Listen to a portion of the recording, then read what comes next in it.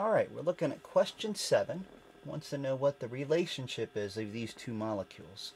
So to do this, I'm just going to figure out what they are, R's or S, because they have the exact same 4 things on there. So I have a chlorine at the high priority. I'm going to do these simultaneously. And I have a CH2 versus a CH2Cl versus a CH3. The chlorine's going to make that a higher priority. Alright, so on the left, I'm going to go from 1 to 2 to 3.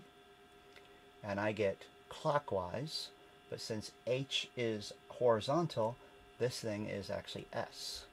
Now on the left, I also have, how about on the right, I also have clockwise, but in this case, the 4th priority is in the back.